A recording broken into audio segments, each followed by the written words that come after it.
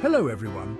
Today we're diving into the eccentric world of none other than Winston Churchill, a man who was as witty as he was formidable. So grab your tea and let's explore the quirks and genius of this iconic British leader. First off, Churchill wasn't just a Prime Minister, he was a walking library of snappy comebacks and profound thoughts. One of his most famous burns comes from a lovely exchange with Lady Astor. She said, "If you were my husband, I'd poison your tea." To which Winston cheekily replied, "And if you were my wife, I would drink it." Classic Churchill, turning a dinner party into a battlefield of wits. Now let's talk speeches. During some of Britain's darkest hours in World War II, Churchill's speeches weren't just words, they were verbal battleships. His "We shall fight on the beaches" speech literally turns the English language into a national fortress. Every pause and intonation rallied the British spirit like a verbal charge against the enemy.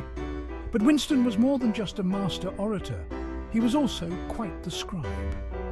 Winning the Nobel Prize in Literature, he penned volumes that spanned from the epic saga of the Second World War to a deep dive into the painting hobby he loved so much. Yes, when he wasn't running a war or a country, he was painting landscapes. Talk about a Renaissance man.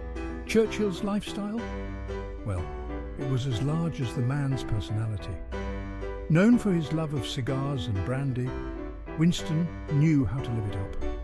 There's a famous photo where he's just casually strolling through the ruins of bombed London, puffing away on a cigar like he's walking through a park and not a city that's just been blitzed. And his relationships? Let's just say Churchill knew how to keep things spicy. His marriage to Clementine was both a loving partnership and an epic duel of wits. They exchanged thousands of letters throughout their life together, which were often as affectionate as they were sharp. Imagine the dinner conversations in the Churchill household. So there you have it, folks. Winston Churchill, a man of profound intellect, enviable wit, and an appetite for life that could rival his appetite for a good scotch. He was truly a character larger than life, navigating through it with the grace of a bulldog, which, coincidentally, he kind of resembled.